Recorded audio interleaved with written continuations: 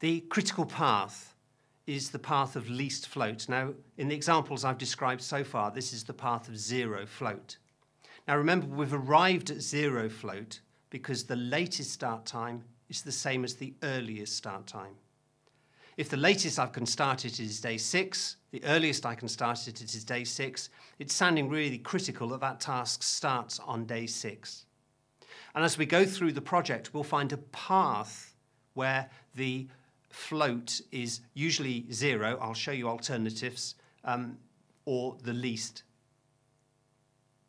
In this example, we've done the forwards pass through the project and calculated the earliest start time for the finish of the project is day 13. But somebody has said, oh, you've got 18 days to do this project. And so they've put in 18 as the latest start time at the end. Now what this means is that even the critical path is indicating there is a float of 5 days. Because at the end of the project, day 13 to day 18, the difference is 5 days. The alternative is that somebody says, you've only got 10 days to finish this project. So you've done the forwards pass, you've calculated that it takes 13 days to do the project, and somebody says, only 10 days available, so you put 10 days into the latest start time for the end of the project. And you calculate the latest start times, and you find that even the critical path is not 0, it'll have a -3 figure. And this will just tell you that you should have started the project 3 days ago.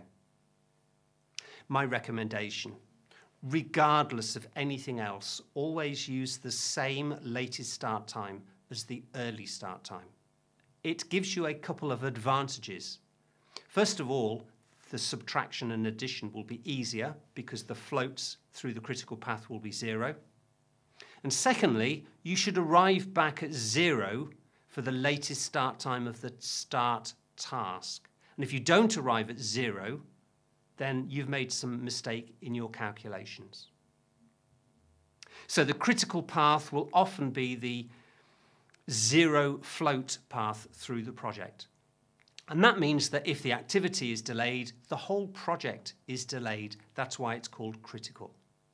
The critical path will be the longest route through the network and represents the shortest time to complete the project.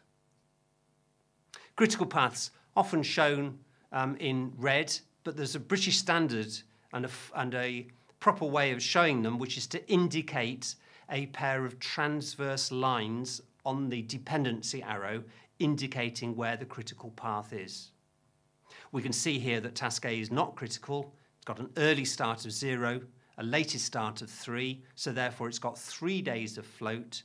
It has to start somewhere between day 0 and day 3.